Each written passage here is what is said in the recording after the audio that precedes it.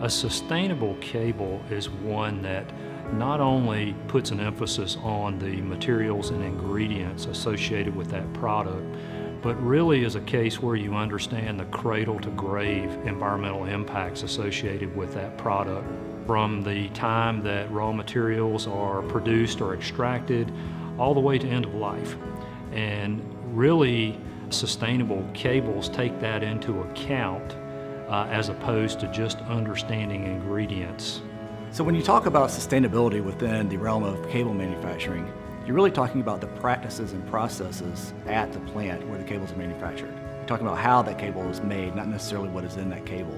There are a lot of other products in the industry where they talk about maybe low smoke, zero halogen being a sustainable product. Well, it's not.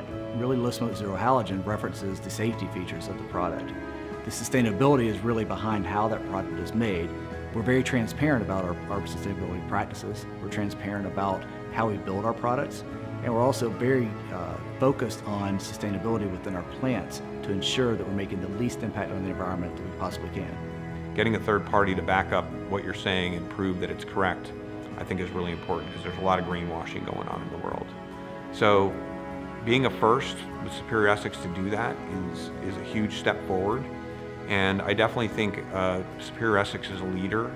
Also, not just publishing the EPDs and HPDs, but having that corporate commitment, showing the world that you are committed to overall sustainability, both in your operations and in your products, is going to be critical.